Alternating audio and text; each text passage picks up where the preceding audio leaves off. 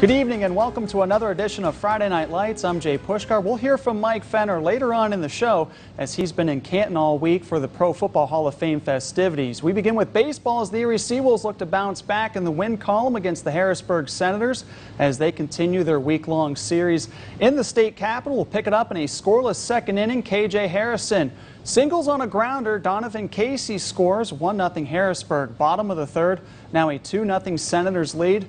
Jake Alou singles a liner off of Josh Lester. Nick Banks scores and does Casey, making it a 4-0 lead. Then it's Jackson Reitz with an RBI double to left field. Harrisburg rolling at this point 5-0, but Erie would finally wake up in the fifth. They would get on the scoreboard here with Riley Green with the RBI double, somehow able to knife his way down the third base line with it. Josh Lester scores.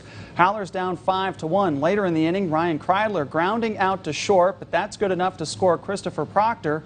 Erie trailing 5-2. Harrisburg matches those 2 runs, though, in the bottom of the fifth. Casey with a 2-run shot to right field. This just sneaks in fair territory.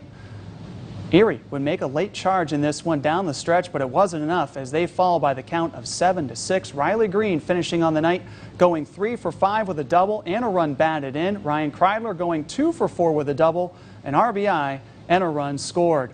Major League Baseball, Indians hosting the Tigers. Top of the third, no score. Derek Hill chops one down the third base line. Ernie Clement with the snag and throw to first, getting the out just in time. Take a look at it again. What a defensive gem. Able to get the one hop and record the out. Bottom of the third. Tribe leading 2-0. Bobby Bradley taking Matt Manning's pitch down the line. 2 runs would score, doubling Cleveland's lead to 4-0. Eventually it's Cleveland holding off the Tigers at Progressive Field. The final score 6-1.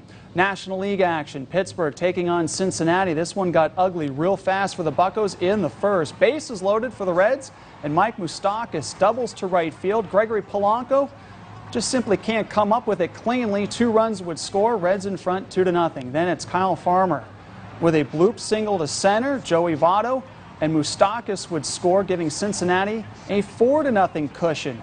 Still in the home half of the first, Tucker Barnhart jacks his 6th home run of the season. This a 3-run bomb. Cincinnati with a 7-run first inning. They go on to beat Pittsburgh by the count of 10-0. When the Chicago White Sox and New York Yankees take the field in Iowa next week, the 2 teams will pay homage to the baseball players of the past by wearing custom throwback-inspired uniforms. Chicago's unis will be white with navy pinstripes and the vintage socks on the left side. New York will be wearing gray uniforms with New York wordmark stitched across the chest in navy blue. The Field of Dreams game takes place on Thursday, August 12th on Fox. Gannon University has named DJ Cannon its new baseball head coach. Cannon comes from Chatham University, where he coached the Cougars since 2019. He takes over for Greg Coleman, who coached the Knights for 7 seasons. Glenwood League Baseball playoffs, Game 2 between Brendel Bulls and the Red Sox. Scoreless game until the top of the 6th.